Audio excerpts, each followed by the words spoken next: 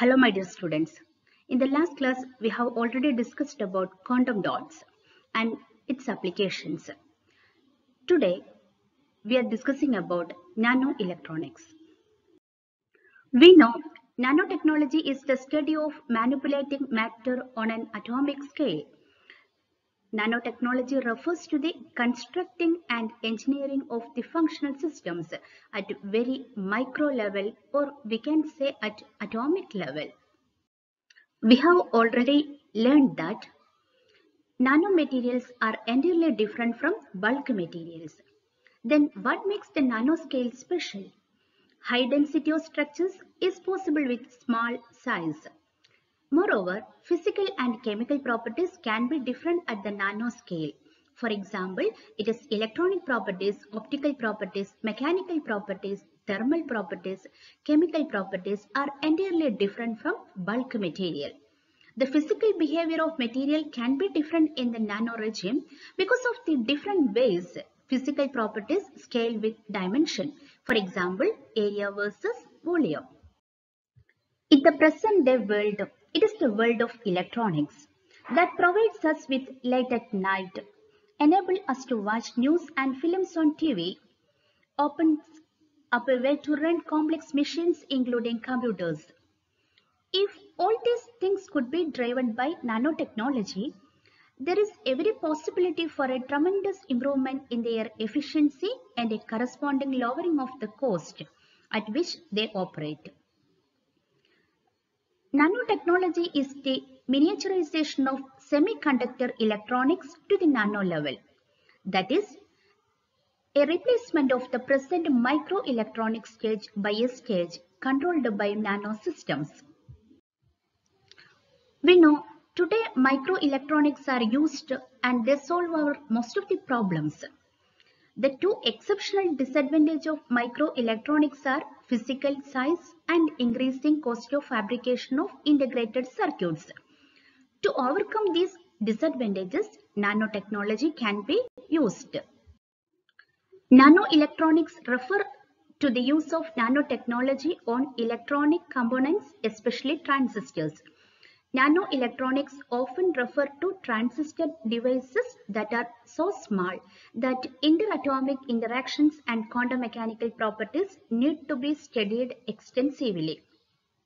Besides being small and allowing more transistors to be packed into a single chip, the uniform and symmetrical structure of nanotubes allows a higher electron mobility, a higher dielectric constant, and a symmetrical electron hole characteristics.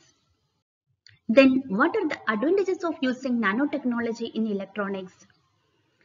It increases the density of memory chips and also decreasing the weight and thickness of the screens. Nanolithography is used for fabrication of chips, reducing the size of transistors used in integrated circuits. Moreover, improving display screens on electronics devices and reducing power consumption. Do you know about graphene transistor? Graphene is a single sheet of carbon atom packed in a honeycomb crystal lattice isolated from graphite. It allows electrons to move at an extraordinarily high speed. With its intrinsic nature of being one atom thick, it can be exploited to fabricate field effect transistors that are faster and smaller. A single electron transistor needs only one electron to change from the insulating to the conducting state. It delivers very high device density and power efficiency with remarkable operational speed.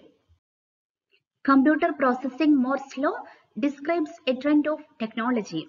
It states that the number of transistors that can be put on a single chip will double every 2 years. Because of nanotechnology, the speed of computers has increased while the price of computing has decreased.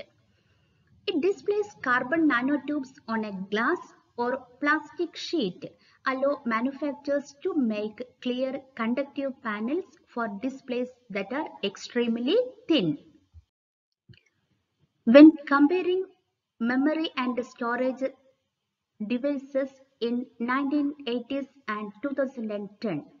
We have seen that the size and price of the device is reduced so much.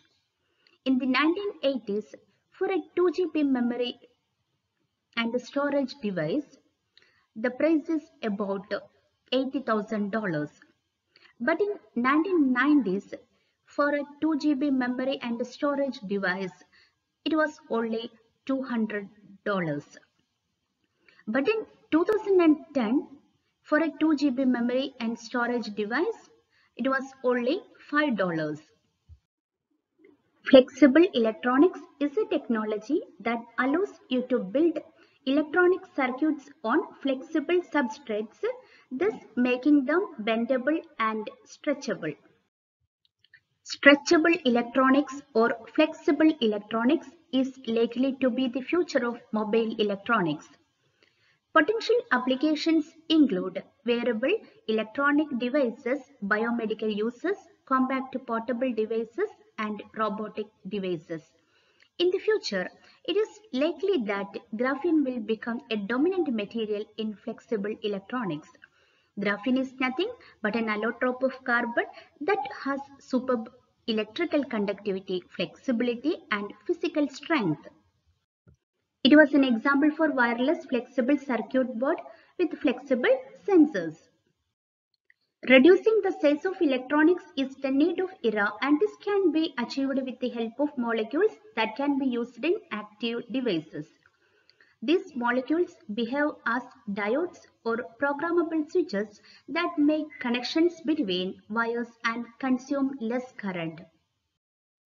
Thousands of molecules can be sandwiched between two crossing microscale wires to create an active devices. Since molecular devices fit between the wire, large area savings could be achieved. Today we have discussed about nanoelectronics and its advantages over microelectronics. Thank you.